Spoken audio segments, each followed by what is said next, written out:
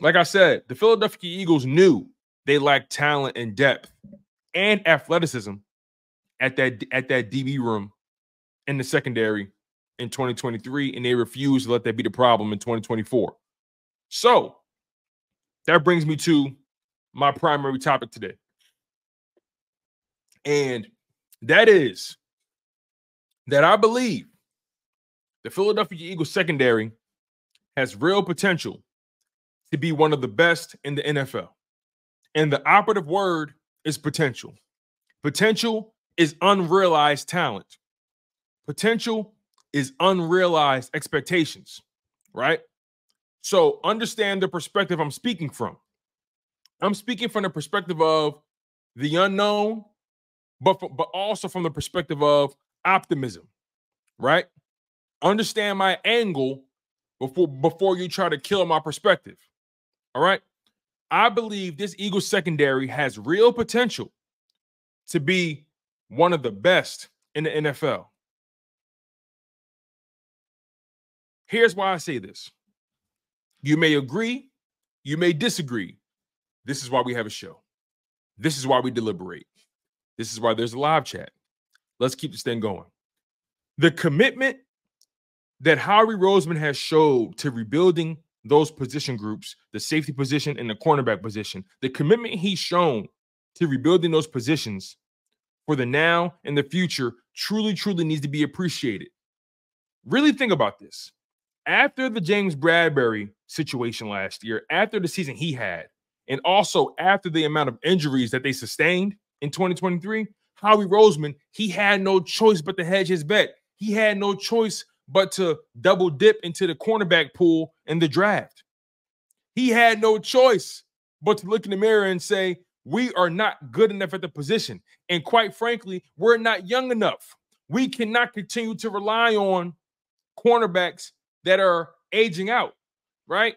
Darius Slay, he's going to be 33 this year. This could very well be his last season in Philadelphia. The writing is definitely being written on the wall. This could be his last year. See, Flexing, you're not listening. You're not listening, Flexing. You're not listening. You're not listening. Unless you're talking about Niners all damn day. Unless you're talking about Niners all damn day. In that case, yeah, screw the Niners. Screw the Niners and everybody that love them. But again, after the season James Bradbury had and all the injuries they had at the position, got you, Flexing, got you. My bad, Flexing, my bad, Flexing. I got you. That's my fault. I'm a little antsy right now. My guy. I'm on edge. The season is here. I'm ready to rumble. I'm sorry, man. If I smell a op, I'm going at him. I'm sorry. My fault, brother. So James Bradbury had the season he had. Darius Slay, he's getting up there. And on top of that, remember, Darius Slay had that surgery on the back end of the season, right? And throughout the season, James Bradbury was dealing with that. I mean, not James Bradbury. Darius Slay was dealing with that knee all year long. Remember? It was nagging. And then he waited until Matt Patricia took over to get that surgery. Nonetheless, Howie Roseman saw where things were trending with that Philadelphia Eagles secondary, and he doubled down on rebuilding it and reloading it. You cannot rely on a 33-year-old and a 31-year-old corner and Darius Slay and James Bradbury respectively. You cannot rely on those guys. You have to make sure you have enough talent, enough depth, and enough upside and athleticism at those positions. So I want to go through, again, we went over this earlier, right? The secondary as it is today. And obviously Bradbury is hurt. But as of right now, this secondary, which I'm very confident in, by the way, you have Darius Slay and Isaiah Rodgers on the outside. You're going to have Quinyon Mitchell, who's playing the slot, but who also can play the outside. You also have Keely Ringo, who can play the outside as well, who's trending up and trending up fast. You have Cooper DeJean, who can play the nickel and who can also play a hybrid role at that safety position. You have Avonte Maddox, who's going to be slotted as a safety this year, but can also play the nickel. And he's not going to be playing starter reps. So therefore, his health shouldn't be a problem.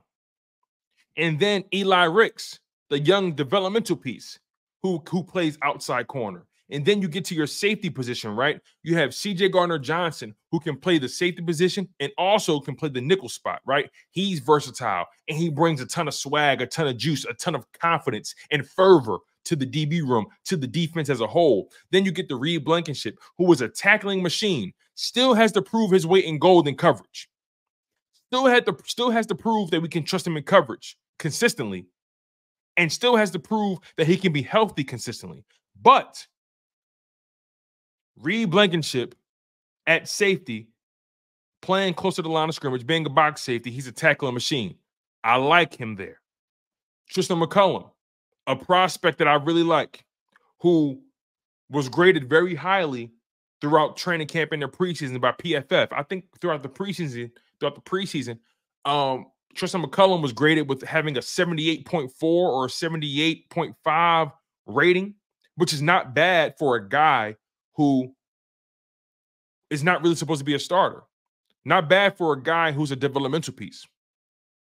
And then, obviously, James Bradbury, safety, he's injured, going to be out 6 to 8 weeks. So as of right now, you have 10 guys really that are active that you can utilize in some shape, way, or form. I like our odds. I'm sorry. I'm sorry if some people still have their own reservations, and I understand it. I understand it. At the end of the day, like I said, the operative word through my entire argument is potential. Potential. And potential is unrealized talent. Potential is untapped talent. Potential is unrealized expectation. But I think with the amount of talent you have here, the amount of athleticism, the draft pedigree, the versatility you have, I believe that they have a strong chance to be one of the up-and-coming secondaries in the NFL.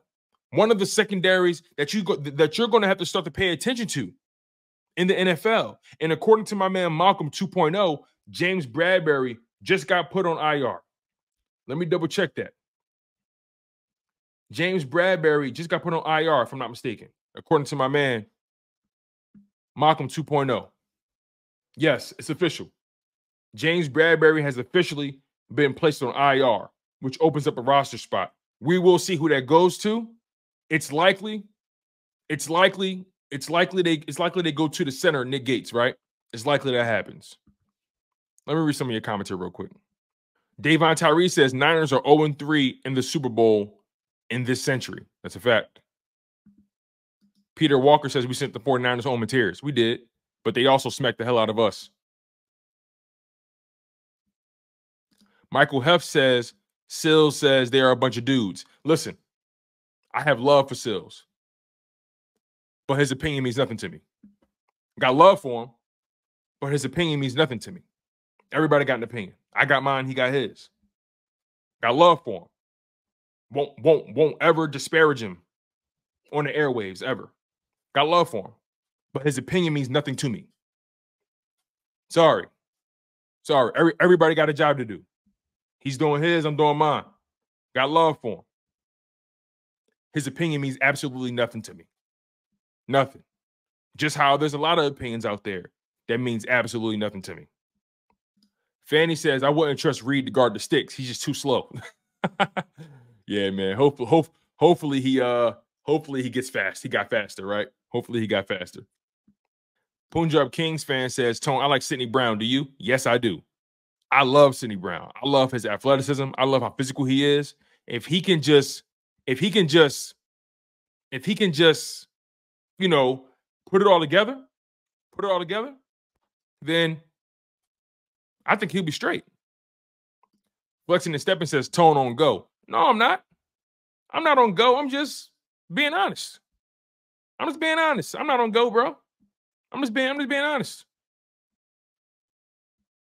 I have my opinion about this situation, and everybody else got theirs. I don't care about everybody else's opinion. I don't. Matt the Fly Angler says, if these edge guys can't get home, we're not even going to know what we got in the defensive backfield for real, for real. You bring up a very, very good point, Matt. You bring up a very good point, and I can't even deny that. That is an absolute fact. This defensive line, they have to dominate at the point of attack. Otherwise, we won't even know what we really got back there. That's a fact. That's a fact. All right, let me get back to my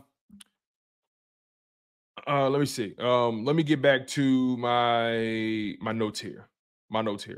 And again, you guys, I'm not here trying to go at nobody. I'm not here trying to disrespect nobody. It's just I don't care about other people's opinions. I don't. Sorry. What do you want me to do? What do you want me to do? I don't care. I don't care. And Flexing, we good, man. You good. You my guy. You my guy. Ain't about nothing, man. You my guy. There's no love lost. Even though we disagree primarily most of the time, you my guy. just how me and Sills disagree a lot, but that's my guy. I got love for him. We disagree a lot. You saw me on that show, but it's my guy. That's all. That's all it is. Anyway, back to the topic at hand. Where are we? So yeah, right? Entering the 2024 season. And look, I want to put it in perspective for you guys, right? I want to put it in perspective for y'all. Because I know the secondary still has a ton to prove. I understand it. This, and I'm not going to act like it's not a fact. The fact of the matter is, this secondary has a ton to prove. Regardless of how I feel about it, regardless of my expectation, regardless of my passion and my optimism, they have to prove it. They have to prove it. And I think they can. And I think they will. Simple as that. Now, I want to put it in perspective for y'all.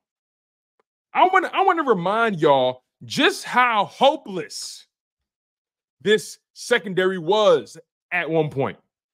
I want to remind y'all just how hopeless and distraught we were when it came to this secondary over the past several years. I'm going to ring off a bunch of names to you guys, right? And I want you guys to tell me how it made you feel having these men on the roster, knowing what we knew, seeing what we saw. I'm going to give you guys a bunch of names from Christmas past. And I'm going to ruffle some feathers, and I'm going to make some of you guys uncomfortable. And I'm going to bring up some very, very turbulent memories for you guys, okay? So follow me here. Stay tuned. The show only gets better. And I'm only going to make you more uncomfortable. With love, of course. With love. So, how many of you guys remember a brother by the name of Sidney Jones? Sidney Jones, a guy that we drafted in the second round that couldn't stay healthy, that couldn't guard a fire hydrant. How many of you guys remember Sidney Jones? Sidney Jones. Yes, that man. We couldn't trust him against nobody. I don't care how fast he was. He couldn't stay healthy. And that speed was shot after he blew his knee out. Yeah. Let's keep it going. How many of y'all remember Russell Douglas when we had him? Now, Russell Douglas, even though we flat out didn't know how to use him, Russell Douglas has carved out a very solid NFL career elsewhere. He had good moments, good years with the Packers, and he's had production. He's had production with the Bills, and he's still on their roster as well. I think the Bills traded for him mid-season. So, Sidney Jones, liability. Russell Douglas, we didn't know how to use him. He had better production elsewhere. But that means nothing to me because when we had him, we got nothing. We saw flashes, but we got nothing. Let's keep it going, though.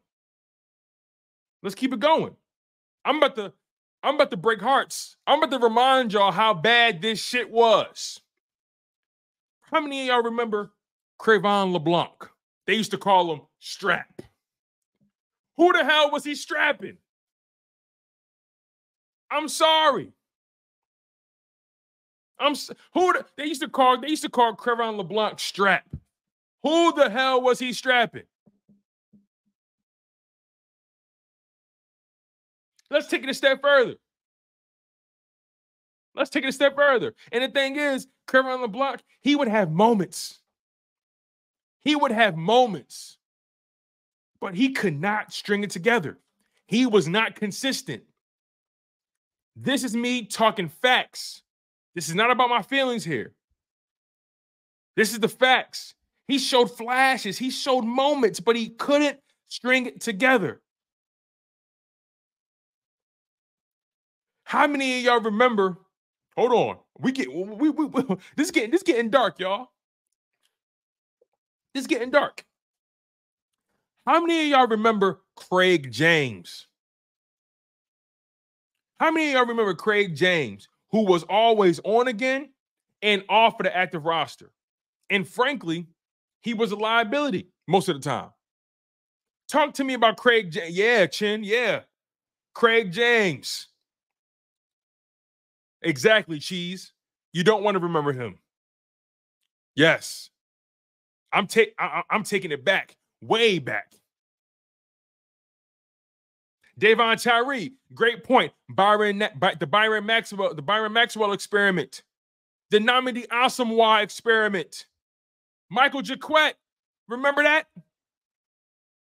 It's getting spooky. Y'all naming names that I forgot about. I forgot about Byron Maxwell. I forgot about Michael Jaquette. I forgot about those guys. Kerry Williams. Come on, man. CZ said, Tone giving us nightmares. I just want you to understand how far we've come. How many of y'all remember Ronald Darby? Now, I will say this. Ronald Darby still holds a little special place in our hearts. I know Ronald Darby holds a special place in our hearts. Ronald Darby gave us his all during that Super Bowl run, didn't he? Ronald Darby gave us his all for that Super Bowl run. He maxed out leading up to Super Bowl 52. He maxed out. So I'm not going to sit here and say Ronald Darby wasn't nice when it was nice. Ronald Darby was cool when it was cool. But when it wasn't, my God, it was awful. Ronald Darby became a liability because he couldn't stay healthy, and we know how that ended up. Let me take it a step further. And again, I'm not going to kill Ronald Darby because we got a Super Bowl because of him. He was there.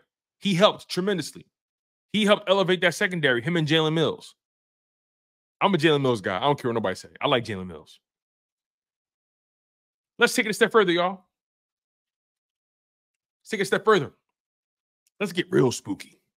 Let's get real dark. Let's tell some scary stories. You want to see a dead body? How about Josiah Scott? Yes, Josiah Scott. Remember him? Liability. Inconsistent. On and off again of the roster. And let's be honest, Ronald Darby gave us 1 year, bro. Don't you dare act like Ronald Darby gave us a lifetime of success. He came in a Super Bowl run, and he was exactly what the doctor ordered during that run, and that was it. But Josiah Scott, liability.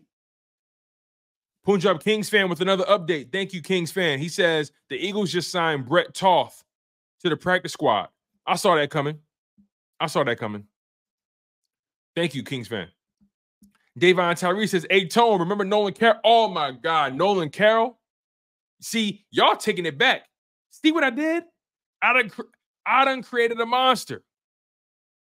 I created a monster. Now I got y'all really thinking. Now I got y'all really going down the rabbit hole.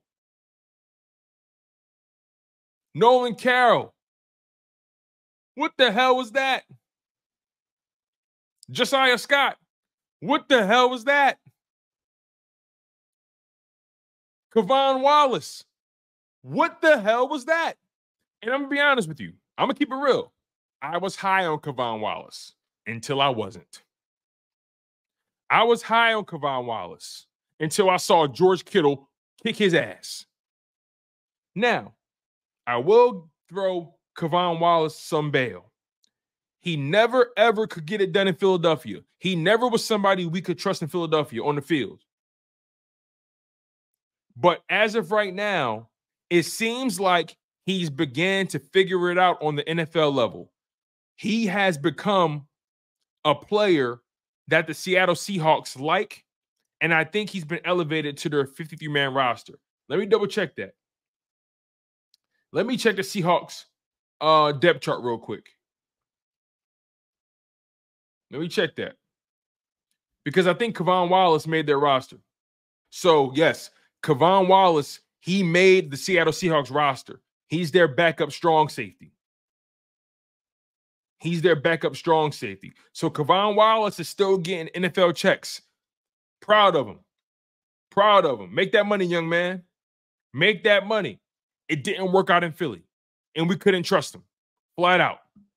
Flat out. Shout out to my man Michael Felder with the $10 super chat. He says, not only do we have talent now, but we now have the coaches in the building to teach these guys. Absolutely. Absolutely. I couldn't agree with you more. Now, not only do we have talent, but we got the right coaching to match, Michael. Shout out to you.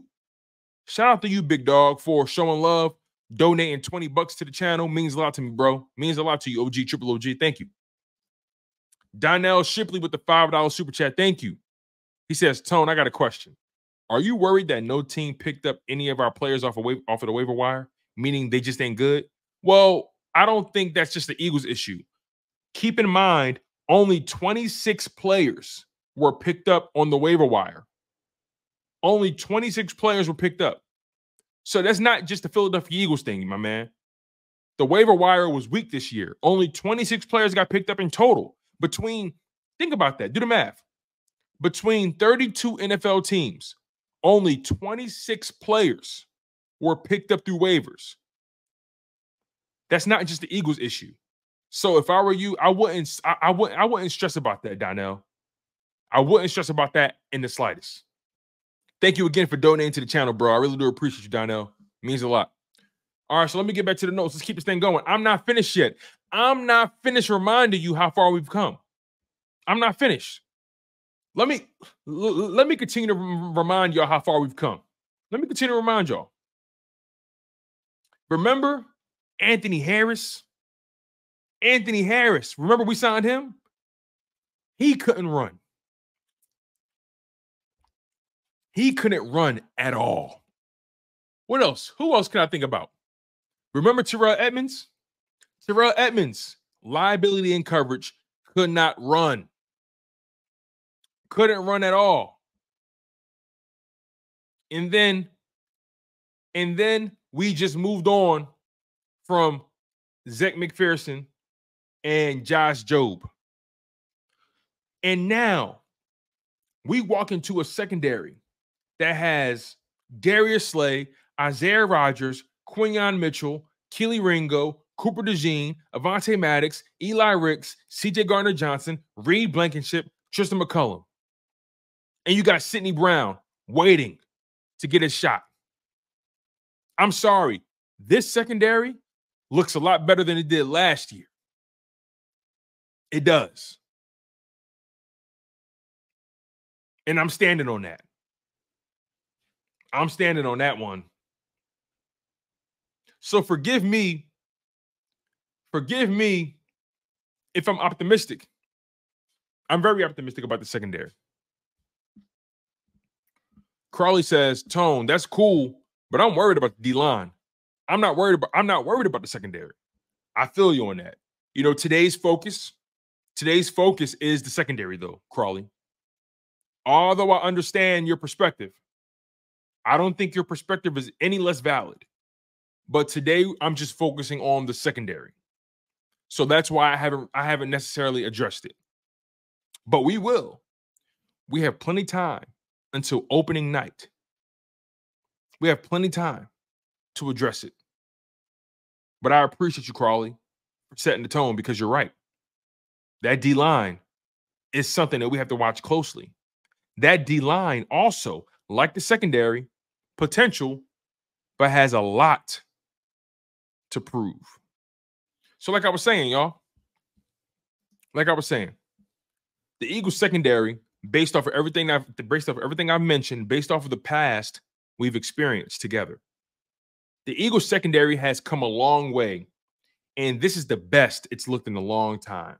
The room as a whole has gotten much younger and significantly more athletic and talented. Now, like I said to you guys before, although I'm optimistic and I like this room, they got to prove it. They still have to play the game and show the world how good they are, how cohesive they are, how instinctual they are. But I think this room, significantly more athletic than last year, significantly more talented than last year, significantly more versatile than last year. Again, the versatility jumps off the page. You got Quinyon Mitchell, who can play the outside and play the nickel. You got Kelee Ringo, right, out there, who can play outside as well. Darius Slay, Isaiah Rodgers, and Kelee Ringo and Eli Ricks are your traditional outside corners. But Quinyon Mitchell can play the outside and play the nickel. You got Cooper DeJean, who can play the nickel, but also can play that hybrid safety role. You have Avonte Maddox, who can play the safety and the nickel. You got C.J. Gardner-Johnson, who can play safety and nickel. You feel what I'm saying? You got some real versatility here. And your most versatile guys are younger. The young guys are your versatile guys. You feel what I'm saying? The Eagles have some interesting matchups.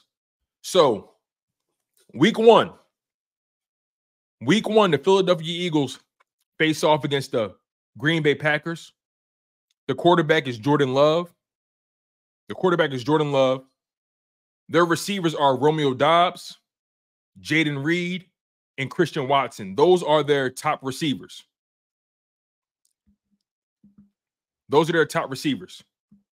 Shep with a $10 super chat. He says, "What's up, Tone? What's the news? Just jumped on." So basically, Shep, what's going on is we just got finished. Well, we've been discussing the practice squad and how it looks. We've also been discussing the nature of the Eagles secondary and the upside and how good it can be.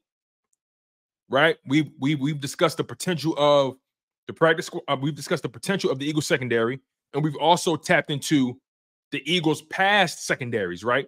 Past players that played for the Philadelphia Eagles and just how bad they were. Or let me put it to you this way: we basically compared the talent of this year's secondary to years past, and we were just putting into perspective that the Philadelphia Eagles are in better shape than we think. And then now we are about to get into some key matchups that the Philadelphia Eagles secondary is going to have to face as it pertains to quarterbacks and receivers from week 1 to week 8. So we just got the week 1. Week 1, and thank you again for the super chat, Shep. Thank you so much for the $10, bro. Thank you. Week 1, Jordan Love at quarterback. At receiver, they got Romeo Doubs, Jaden Reed, and Christian Watson. Now, Romeo Doubs really came alive in the second half of the season. Romeo Doubs is the clear number 1. And then they got Christian Watson, who's a big body receiver who has a ton of speed. They like Jaden Reed a lot. Green Bay has a solid receiving core. Like, I'm not even going to sit here and talk trash. Green Bay has a solid receiving core. Romeo Doubs came alive last year. And also keep this in mind, right? Their whole receiving core is second and third year players. They're all super young. Last year, that receiving core was a bunch of rookies and second year players. that receiving core is pretty solid. Now, obviously, the Eagles' receiving core is better. Top is no comparison. But you got to respect their receiving core. They're fast. They're really, really good route runners. And Jordan Love trusts them. But here's the thing, though. When the playoffs started, Jordan Love really relied heavily on Romeo Doubs. Jaden Reed and Christian Watson kind of became non-factors in the playoffs. Romeo Doubs primarily had most of the targets. As a matter of fact, Romeo Doubs, let me make sure I got this right here. Romeo Doubs in the playoffs last year, he went off. He had 10 catches on 12 targets, 234 yards, and 1 touchdown through 2 games, right? And, you know, their tight end, Luke Musgrave, started to come alive as well. He had 6 catches on 7 targets. He had a touchdown in the playoffs. Bo Melton had a touchdown.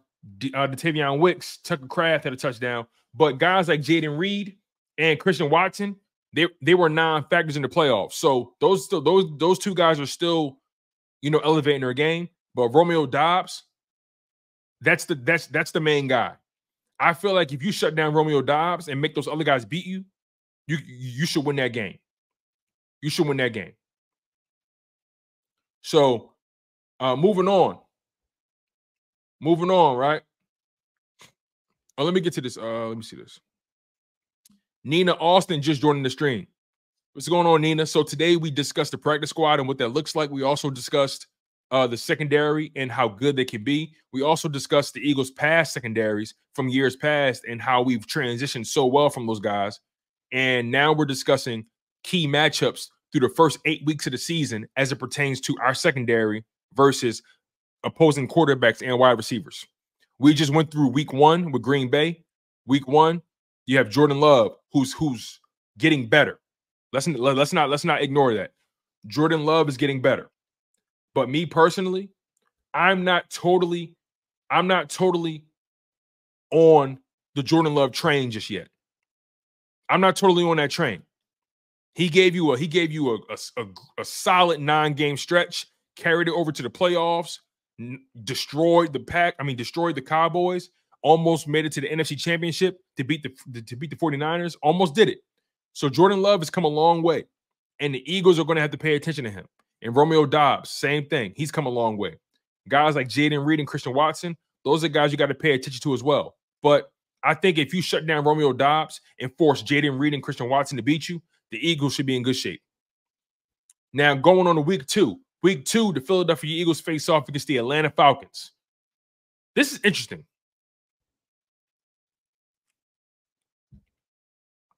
This is going to be interesting here. Week 2, Atlanta Falcons. The Falcons signed Kirk Cousins in the offseason. They have Drake London, who's entering year 3, I believe. They got Kyle Pitts, who's entering, as a matter of fact, if I'm not mistaken, I think Drake London is entering year 4. I could be wrong, though. Maybe I don't know. But regardless, they got Drake London, Kyle Pitts, Darnell Mooney, who they just signed. They gave a ton of money to. And they also have Bijan Robinson at running back, who is used a lot in the running game. I mean, in the passing game. Atlanta's defense just got supercharged. You're right. But I'm just focusing on their receivers right now, Infamous. I'm just focusing on their receivers. And also the Packers got Josh Jacobs. That's somebody that we got to pay attention to. But I don't think Josh Jacobs is the threat in the passing game that Bijan Robinson is. You tell me if you feel differently, though. But Josh Jacobs, he's more of a north-south guy, in my opinion. Great running back, by the way. But I don't think he's the threat in the passing game that Bijan Robinson is. Tell me what your thoughts are about that. But the Falcons, they got Bijan Robinson in the passing game. Drake London, Kyle Pitts, Darnell Mooney, who they just signed. Now, Darnell Mooney, he's not coming off of his greatest run. He had that 1,000-yard season in year 2, but he hasn't really been the same receiver since then. We'll see what Darnell Mooney can provide them. But Drake London is a year better. Kyle Pitts is a year better. They got better quarterback play now. Bijan Robinson is a year better. He had over 12 or 1,300 yards from scrimmage last year. He had over 400 yards or like damn near 400 yards in the passing game. So you got to worry about that, right? You got to worry about Kyle Pitts. Like Infamous said, Kyle Pitts is the X factor. They need Kyle Pitts to be a threat. So far these past couple years, Kyle Pitts has not really been the player we thought he would be. Good player, talented, but he hasn't been the player we thought. But Bijan Robinson is a threat in the passing game, and we got to watch him. So he's going to give our safeties and our linebackers a long day if they don't do their jobs. If they don't do their jobs. My man Shep with a $10 super chat. He says we'll definitely find out tomorrow night for sure, but I think we'll be good. Well, it's next week. Next week. It's next Friday, Shep. Next Friday. Not tomorrow, but next Friday. He says we'll definitely find out next Friday for sure, but I think we'll be good. We're a better ball team than we were last year. I agree 100%. I think we are better. We just got to prove it. We just got to prove it. All right. And Kirk Cousins, we've beaten him before on more than one occasion. But here's the thing about Kirk Cousins. He can play the quarterback position. I know Kirk Cousins has a bad rap, but he knows what he's doing back there. Kirk Cousins can beat you. He can.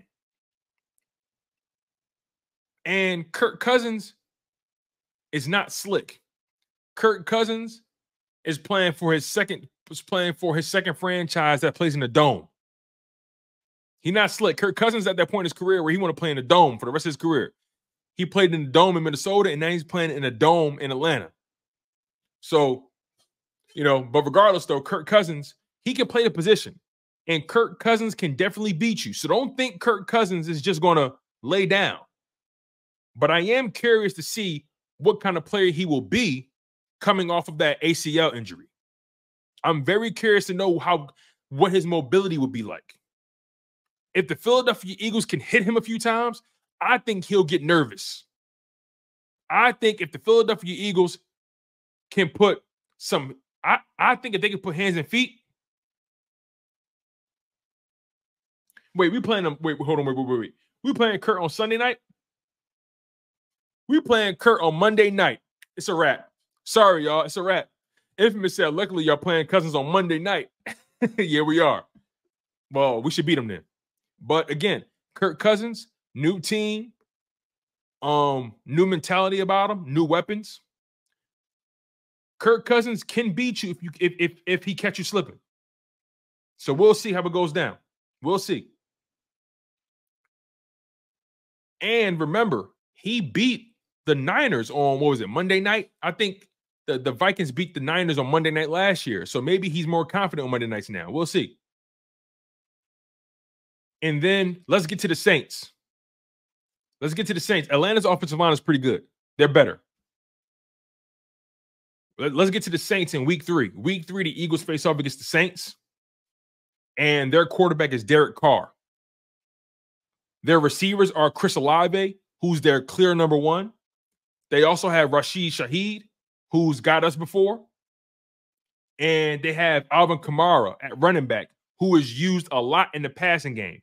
They also got Taysom Hill at tight end, who's a utility guy. So, although I think the Saints are food, and I don't fear the Saints at all, Chris Olave is the real deal. Chris Olave is the real deal. He's a legit number 1 receiver, right? He would be a number 2 in Philadelphia. He would probably be a number 3 in Philadelphia, though, because I think Avonte Smith is better than him. But Chris Olave is a number 1 in New Orleans. Rashid Shaheed, Rashid Shaheed would be like a number 3 on most teams, but he's a number 2 in New Orleans. He has a ton of speed. So don't think he won't beat you over the top. And then Alvin Kamara, he's a dynamic running back that's super talented, can be used in the passing game. You got to watch him. So I think the linebackers, those first 3 weeks, the Philadelphia Eagles defensive line and linebackers, they're going to be tested. Those first few weeks, the Eagles linebackers and D-line are going to be tested. You got Josh Jacobs in week 1. You got Bijan Robinson in week 2. And you got Alvin Kamara in week 3. That's not going to be an easy feat. If those running backs get off, it's a wrap. So Let's transition to week 4. Week 4, you have Baker Mayfield at quarterback, who beat us in the playoffs. Granted, we beat them, so we split last year. We beat the Tampa Bay Buccaneers, I think in week 3 or week 4 last year, and then they beat us in the playoffs. They have Mike Evans, who comes back on a new deal. They have Chris Godwin, who's a perennial 1,000-yard receiver. And then they have Cade Otton at tight end, who's solid. Not dynamic, not great, but solid. So that's going to be tough sledding for a younger secondary. But you have a guy in C.J. Gardner-Johnson who's very familiar with Mike Evans. You have a guy in Darius Slay who's very familiar with Mike Evans. You have experience scattered around with guys who are experienced with that team, especially CJ. He spent a lot of time in the NFC South. And he's played Mike Evans and Chris Godwin a lot. Cade Otton, again, he's solid. Don't sleep on Cade Otton. He can get open. So the linebackers and the safeties are going to have their hands full still. But Mike Evans, Chris Godwin, both of those guys, top-tier talent at the receiver position. Got to watch those guys. And Chris Godwin can be used all over the field. Mike Evans, more so as an outside receiver. For Chris Godwin, he could play in the slot. He could play everywhere. Now, week 5, it's a bye week. The Eagles don't play. But week 6, you have Deshaun Watson at quarterback, right? And also, going back to week 4 real quick with Baker Mayfield, if the Eagles get pressure on him, that's a win. All you got to do is get pressure on him, and you're good. Now, Deshaun Watson, week 6, the Browns, Cleveland Browns, right? Deshaun Watson, that's a home game for us. Amari Cooper, who's their clear-cut number 1. And then they brought in Jerry Jeudy. They got Elijah Moore at the wide receiver position. And they also have David Njoku, a top tight end in this league. David Njoku is a top 10 tight end. He's very, very good, very dangerous. You got to keep your eye on him. The linebackers and the safeties are going to have their hands full with David Njoku, right? Now, here's the question. What will Deshaun Watson be like in week 6? What will his health be like? Because as of right now, he is robbing the Browns blind. Granted, they did restructure his contract today, but how much really, he's still killing them. He is destroying their cap. His entire contract is guaranteed. Because of how he's played and because of his health and how things have gone, you will never see a contract like that ever again. Fanny says the Browns defense is tough. Absolutely. But again, I'm talking about their offense right now. Deshaun Watson, Amari Cooper, Jerry Jeudy, David Njoku, Elijah Moore. I don't trust Jerry Jeudy at all. I don't think Jerry Jeudy is that good. And then Elijah Moore, he's looking to turn the page from his career with the Jets. So, and Elijah Moore is a very good route runner. Very good route runner. And Njoku, hell of a tight end. So the Eagles are going to have to, they're going to have to make sure they bring their A game against Amari Cooper and David Njoku. I think Elijah Moore is better than Jerry Jeudy. Me personally. I think Elijah Moore is better than Jerry Jeudy. Now we get to week 7. Week 7, you have a day off. You face off against the New York Giants. You face off against Daniel Jones and rookie wide receiver Malik Nabers. Other than Malik Nabers, the Giants have no weapons. They have nobody out there that you can trust. Nobody out there that's going to threaten you in the slightest. I'm sorry. I'm just not threatened by the Giants in any shape, way, or form. I think Daniel Jones is buns. He is not a good quarterback at all. And I don't know why the Giants are wasting their time with this man, and they should have never paid him. They should have never paid that man. Nonetheless, they did what they did. And now they have Malik Nabers at wide receiver. I'm not worried about Malik. I'm sorry. I know Malik Nabers is a good player, especially he was a good player at college at LSU. But I'm not worried about Malik Nabers with Daniel Jones being a quarterback. I'm not. As a matter of fact, if the Eagles are that worried about Malik Nabers, you bracket that man and force everybody else to beat you. I'm not worried. I'm sorry. I can't worry about Malik Neighbors when Daniel Jones is the quarterback. I can't. Can't at all. And then we get to week 8, right? And week 8 might just be your toughest opponent in terms of quarterback and wide receiver play. In week 8, the Philadelphia Eagles face off against another AFC North opponent, the Cincinnati Bengals. Their quarterback, Joe Burrow, has Jamar Chase. They also have T. Higgins. Both of those players are looking for money, by the way. So there's still some turbulence going on. By the way, Joe Burrow is coming back from an injury. We'll see where he is, right? And then you got Mike Gesicki, the tight end they brought in. Mike Gesicki took advantage of us last year. Remember Mike Gesicki played for the Patriots last year. In week 1, Mike Gesicki was getting with us. And our linebackers couldn't do nothing about it. Our safeties couldn't do nothing about it last year. So hopefully it's a different narrative. I think they improved at tight end from last year.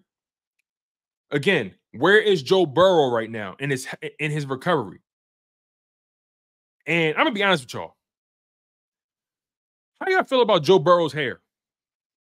How do y'all feel about it? Be honest. How do y'all feel about Joe Burrow's hair? I know it's nothing football related, and I know it doesn't. I know it shouldn't mean much, but I don't know, man. Something about that hairdo, something about him dyeing his hair like that, something about it makes me nervous about him. I don't know. Again, I'm reaching. It's just hair. But something about it just makes me question. Just I don't know. Something about it makes me question that where that team is going. Something about it. You know, leave the hair dye for the receivers. Leave the hair dye for the receivers and the tight ends and all those other guys. Yo, Infamous says minus 100,000 aura. Oh man, that's funny. Donald Roan says, where is his head at? That's what I'm saying. Yo, he do look like that. He do like Ellen. That's funny. One of y'all said he looked like Homelander. That is hilarious. Chin says he out here looking like Homelander. That is funny, bro. If y'all don't know who Homelander is from The Boys. Great show, by the way. You're looking for Sasuke says he looks zesty. Fanny Eagles fan says he went from Home Alone to Slim Shady. That's funny, yo. Dang Bergang said he's Joe Cool. He can do whatever he wants. I don't know, man. I don't know. You're right. He can do whatever he wants, but something about it makes me nervous for their season. I could be totally off. I could be reaching. But nonetheless, Joe Burrow, Jamar Chase, T. Higgins, Mike Gesicki, Darius Slay, Quinyon Mitchell, Isaiah Rodgers, all those boys, CJ GJ. It's gonna be a hell of a game. It's gonna be a hell of a matchup. But again, what I love about CJ GJ is that he's not going to let any of those guys go into that game and question whether or not they can run with those guys. That's what I love about bringing CJ GJ back. He's going to instill so much confidence in that secondary. He's going to make guys like Reed Blankenship and Quinyon Mitchell and Cooper DeJean, especially the young guys, right? He's going to make all those young guys believe that they can run with anybody. That's what I love about the CJ GJ effect. He makes everybody believe. So we'll see how it turns out. We'll see how this thing goes. And that's pretty much our show, you guys.